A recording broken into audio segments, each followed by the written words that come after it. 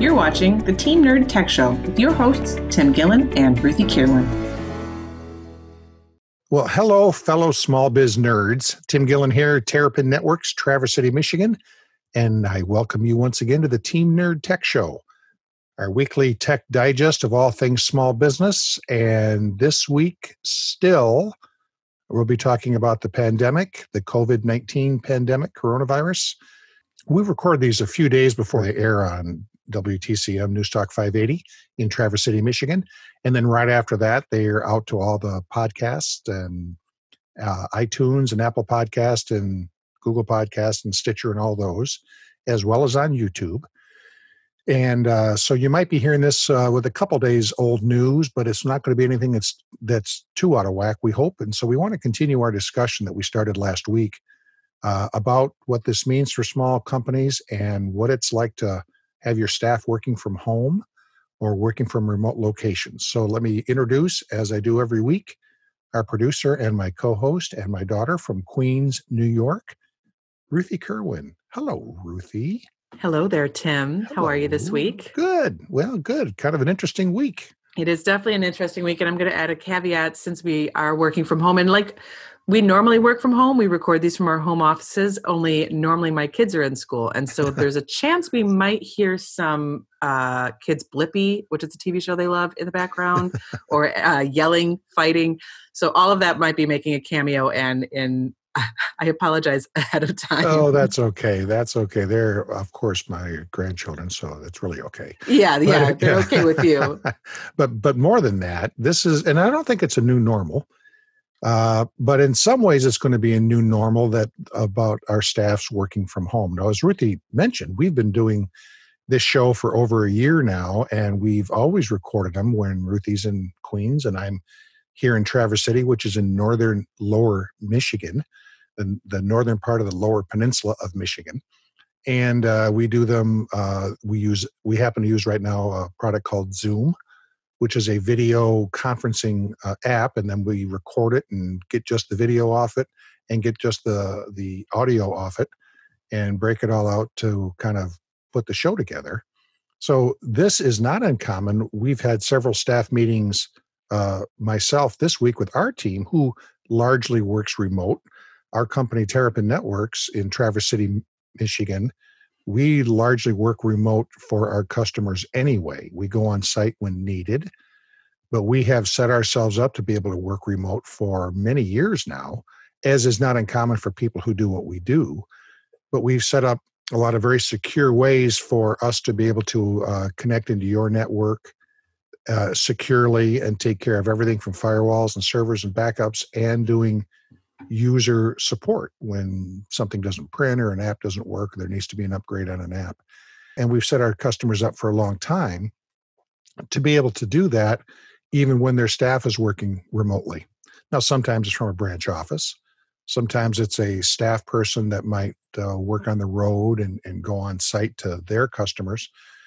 So we have the protection for the device, meaning their laptop, for example, follow the device around. By that, I mean the laptop is protected, antivirus, content filtering, firewall type stuff, whether it's inside the office building or outside the office building. So going on board with what we talked about last week a little bit about for small business owners, we need to kind of start getting this into our head that this is going to be a little more common. One of the things that we think about is you want to be sure that that your device is protected even when your staff member is not in your physical building. How do you mean protected? Like when you say protected, what does that encompass? Well, if you think about it, your staff member's out there and they're working one of two ways. Let's say that they're working from home. They're going to be connecting into whatever application your company uses that's already in the cloud. They're going to be connecting into that, which they'll be using their home internet connection to do that, which may or may not be very secure. You may have a wide open wireless there for when your kids have friends over that can make some exposure to that device when it's inside the building. So you can put things on the laptop. When I say device, in this case, I mean laptop. Let's just think of it that way, at least. There's there's ways you can set up that laptop so that it's still protected, even though it might be on a funky home wireless. These are VPNs that go out to the internet as opposed to a VPN that goes back to your company building. Those are two different VPNs. And it gets kind of confusing, and that's where you might need someone like us to kind of help you through it. So you use something like NordVPN or IPVanish. We happen to like IPVanish a lot. There's a variety of TunnelBear. There's a variety of VPN services you can buy so that when you're on a wireless connection doing stuff on the internet, you're protected. So you're recommending that everyone who has been sending their employees home or is looking to set up some sort of a work from home experience for their employees, that they make sure that they have a VPN set up for when they're doing all work. Yes. Okay. So, and in most cases, 2 levels of VPN. Okay. So the one VPN is just what's running. So whenever you're on the internet, it's protected. And where that really matters is when you're on a wireless connection. That's when it really matters. But it can matter at home if you have a wireless that's been set up. Let's say you plug your laptop into the back of the modem at home, but if it's on the same network, as we call it, as the wireless one, the kids on the iPads in the house or on their laptop or gamer laptop they might bring home, phone, whatever it might be, would also be able to sniff what's going on there. And as a business owner, that's a no-no. Yeah, that's definitely something I haven't thought about because I'm not used to working while they're also here and using their own devices. Right. So that matters. So that's where a VPN in that mindset can protect the traffic that goes in and out of that laptop out to the internet. Again, while you're connecting into, it might be G Suite if you're using Google Apps for all of your email. That actually matters because you might have G Drive out there and all that kind of thing, where you're keeping files out there. But also just might be a hosted service that you use for your design or accounting, QuickBooks Online, all those kind of things, or a CRM package, a customer relationship management package. Where that's all hosted, where you might do service tickets, you might do scheduling for your staff, all that kind of thing. Okay. Service Bridge is one of those common cloud apps for that. And you say that should all be protected by a VPN. You should have, if your staff's going to work from home, you want to have some kind of a VPN there. That's a smart play. Now, here's the other way that they work from home, is they connect back into the company network, into your actual office building. And commonly, staff, when they're working, especially clerical staff and design staff, that kind of thing, are working from a desktop inside your building. And so a real common thing that we'll set up is a VPN that connects to the network, and then they're able to remote into that actual workstation. So you're sitting at home on your laptop, and you're able to virtually be sitting at your desk in the office building working off that computer. Very common. And that's maybe the most common way that small businesses use external connections like that. And that's where you want a VPN into your company network. Now that should be a VPN into the firewall device. And so depending on what your tech team has put together, we use a particular one that we use for all of our customers. It includes any VPN licensing. And so we set up VPN clients on the laptop for you to remote in from home into the office and right into your desktop very securely. You can print in the office. You can print back at the house. We set it up to do any number of ways. And you can just conduct business like you're sitting at your chair. And for a lot of people, that's really a very effective way to use it. Now, that if you work strictly off a laptop or if you move around a lot anyway, that's a little bit different. Okay. But and by moving around, sorry, you mean like going out in the field as an employee, working one-on-one as a vendor with customers?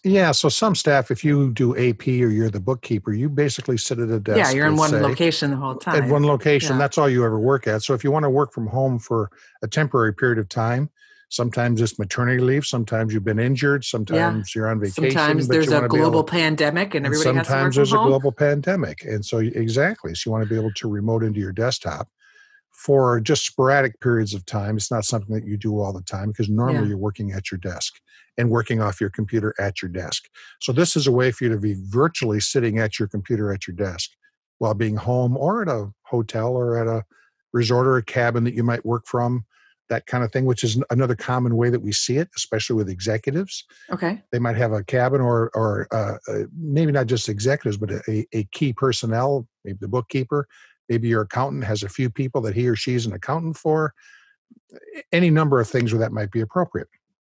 And so to be able to virtually be able to sit at your desk is one way of doing that. And for a small company, it's maybe the most common.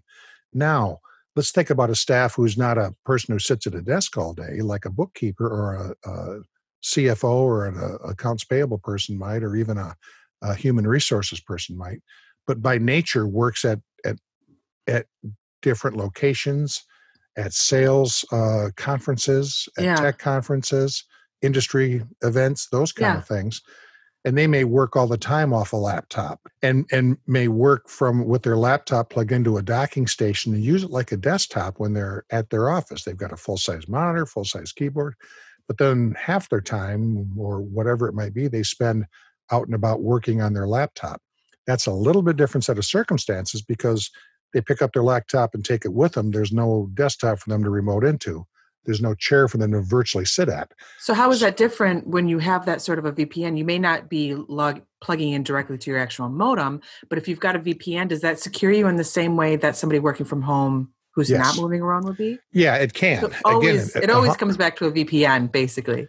Well, in this instance. In this instance, yes. This ability to be able to work from home, the most common thing, the most secure thing right now is to have some kind of VPN in the mix, virtual private network. It scrambles your traffic, the data that you're sending and receiving from your laptop, workstation, whatever, and it scrambles it inside the internet so that it's not available for someone to be able to see that traffic. And now if you're somebody who's trying to get set up kind of on your own to work from home, to bring your job back to your house while you're, stuck inside for, like we said, a global pandemic, would just downloading that VPN software and installing it on your computer be enough? Or should you really be working with whoever your tech team is at work in order to have that double layered VPN that you spoke about? Like, can it be enough just to download all the software on your computer of say, ExpressVPN or IPVanish? Well, it can be as long as everything you're doing is out in the cloud. So, again, all that IPVanish or NordVPN or ExpressVPN or any of these, all that they are good for is for protecting you as you go to a website. Got it. All right. Not the actual working on your not company anything server. Back in your company server. It has no relationship with anything back there. Keep that in mind. Now you may set up stuff at your company office to where everything is hosted on a website. Okay. Which can be done. It's usually overkill for a small business. That's awfully rare because that takes a fair amount of setup. It's not something you do short term. So we wouldn't see that in a smaller company, 10, 20 users. You're not going to see that. That's not the way you're going to generally want to set that up. So you're going to have, and it's not a double layer VPN. They're two separate VPNs. So don't think of this as one VPN, then we put another one on top to make it even more secure. That's not what we're doing. Okay. We've got pipes going in two different directions. You want to think of it maybe that way. One pipe's going out to a browser, out to a website, might be G Suite, might be Service Bridge, might be QuickBooks Online. Has nothing to do with your office building and in your main office. You have another connection then, a separate one that connects you into your main office building. And now you're connecting to that physical building. You're taking that network that's inside your physical office building and you're extending it using the internet out to that person sitting at home. As opposed to any web browser off a phone, iPad, laptop can get you on a QuickBooks Online or Service Bridge Online, those kind of things. So they're going two different directions. Got it. That analogy makes a lot more sense. Two different pipes, because I was thinking about it as something stacked. But if it's two different things going two different directions, two different flows of information, that makes a lot more sense as to what you want to be setting up. Well, think of the information superhighway. You've got a 2-lane run that roads out to the browser and a 2-lane road that runs back to your office, and they're two kind of separate roads. Okay. All right. Good way to put it. Well, the next thing I wanted to speak with you about, so we're covering VPNs, talking about people working from home. We have a couple past episodes that we've spoken about with working from home. Last episode that we released, episode number 56, we spoke about how companies need to be sort of starting to shift their way of thinking and making sure that they're getting it set up in the long term and using these types of VPNs. Yeah. We also have a past episode about working from home just in general that we released back in 2019, long before any of this crazy stuff with COVID-19 came out, about how you can suddenly bring things home. What happens if a key employee, your CFO, the person who handles all the accounting in your company, breaks their leg? Yeah, and they got to work some from sort home. of a major life change all of a sudden. Some sort of a major life change all of a sudden, or get some diagnosis of sickness and they need to stay home. So maybe not like a pandemic, but it's just them. What do we do as the business owner? What can we do quickly to get so that they can work from home? Because this comes up to us as a fair amount. We're the tech team for these small offices that we take care of. And hey, all of a sudden, Mary Beth or Jim has to be able to work from. Their mom is sick. They got to take care of them. Any number of things. Needs to be able to work from home for a while. Let's get that set up. I also want to bring up this other thing that you and I had spoken about on our Twitter profile, the team of Terrapin.tech. That's us on Twitter, Terrapin, DOTTECH. You shared two really fascinating threads, I thought, that took all of the information that we're being given right now about what's happening with the coronavirus and the task force and suppression and isolation and flattening the curve. And it broke down it down in a very easy to read, digestible way that helped me be like, oh, okay, I see now. Like I kind of understand. So talk me through two of these different threads. We have one from a guy called Jeremy C. Young. Can you start with that one? Yeah, and the Jeremy C., he was sharing a thread from the Imperial College in the UK. And they did a really interesting breakdown. Again, we're just to warn everybody, and I hope this is okay. And if it's not, sorry, this is going to be science-based. This is not political in nature, and it's not conspiracy in nature or any of those things that are floating around out there. And by the time some of you hear this, because as I noted earlier, we record these a few days before they first are released live, is this notion of what we're doing here with this social distancing and staying home and all this is all in the service of flattening the curve. That this particular virus, this coronavirus, of which there's been many flavors of coronavirus, it's something that's been out in our human population forever. This most current one, this COVID-19, as well, you get the disease COVID-19, which is a really bad flu, and that's a simplistic way of saying very it. simplistic, yeah. It's more serious than the flu, but it's more serious than a regular flu, but it's that kind of thing, very respiratory in nature. That's what causes the problems. And the idea here is that as this infection spreads, and this particular one has a very high contagious factor, referred to as the R0 factor, R0, you've heard it called. And that's true in all these kind of infectious diseases. And this looks like it has one that's as high as R2.5, which is actually quite high. What that means is regular flu has one that's less than R0.1. And what R0.1 would be is that if I'm infected and I'm mingling around, if I'm carrying on my normal life, I'm generally going to infect one other person. If it's R2.5, if I'm infected, even if I'm not sick, but if I'm infected, and I mingle around my normal life, I will infect as many as 2.5 other people. Wow. That's considered extremely high. Yeah. Because that exponentially grows. Exactly. And that person who gets it, those 2.5 people infect 2.5. So the exponential, and it's not linear. An R1 tends to be linear. It just kind of moves straight across. R2.5 becomes an exponential. And that's what happens when we get a lot of infection real quick. Another interesting thing that's been strange about this, what turns into COVID-19, is that it has a very long incubation period. Normal flu has a 1 to 5 days, tops 1 to 4 days. With normal seasonal flu, by the time you get infected, by the time the germs have gotten on your hands and you rubbed your eyes and now it's inside you, by the time you start showing symptoms, it's 4 or 5 days. So right away, you're sick. You'll stay home because you're dealing with the illness. Well, in the coronavirus here that brings on COVID-19, it can be as long as 14 days from what we can tell at this point. Which is a lot of people you could potentially be infecting. Without knowing that you are, exactly. And it's all 2.5. So you start thinking of these exponential things, it really starts to spread. That's what's causing the issue.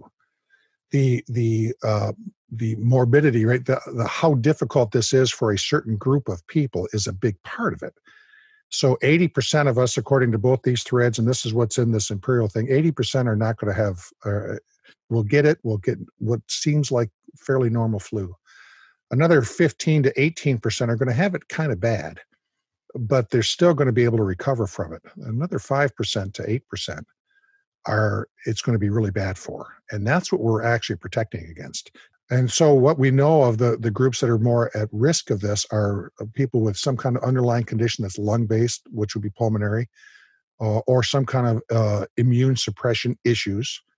And then the elderly, which by nature of their advanced age, and by elderly, I'm talking 80 years old and up. Not so much 60 and 70, unless you've got one of these underlying conditions. It's rare for someone who's in their late 80s to not have one of these underlying conditions. Mm-hmm. That's where that happens. Your lungs aren't as strong when you're 87 as they are when you're 67, or certainly are where they are when you're 47 or 27 and work your way down. So it's not having a very high effect on real young kids. It's not that it's never happening, but rarely. The H1N1 of 2009 was really tough on young people. This one's kind of the opposite because it's more lung-based. That's more pulmonary and immune-based. That's why. So the idea here is that by staying home and by not mingling with each other, we will slow down the spread.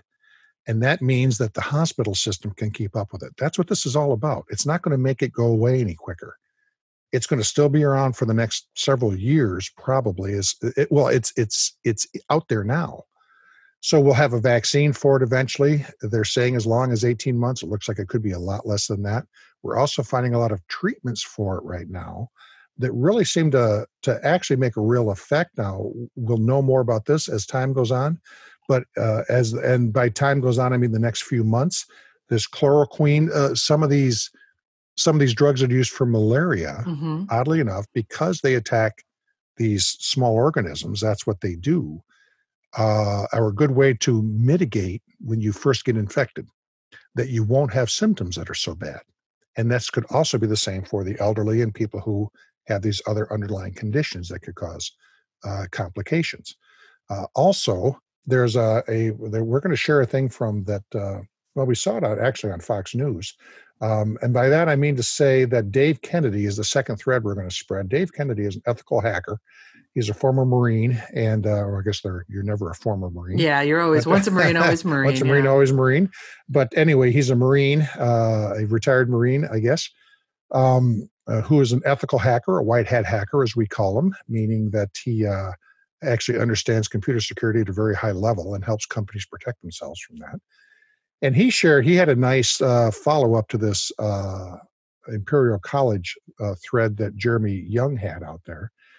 And Dave Kennedy also shared a thread from Fox News where this Dr. Jacob Glanville, who has a company or a laboratory called Distributed Bio, they're looking at, and this might be kind of old news by the time you hear this, of a way that they're going to be able to neutralize the antibodies that are causing the problem. So it won't be so much a vaccine where you build a resistance inside your body to fight it off. Yeah. It's going to neutralize the problems that the germs are causing. That's fascinating. Which is really fascinating. So a lot of this is moving very quickly. I'm more of from what I can see from the science, Elon Musk, who's been to some degree downplaying this, but I don't think he completely is. And I actually shared a tweet of his yesterday where he seems to think that it's all going to flatten out by early mid-April. Let's hope. Jeez, I hope Elon Musk is right. Yeah, I hope Elon Musk is right. And by that, not that it's going to go away, but that we'll get ahead of it, that the exponential rise of it will be kind of ahead of that curve. We will have flattened the curve enough.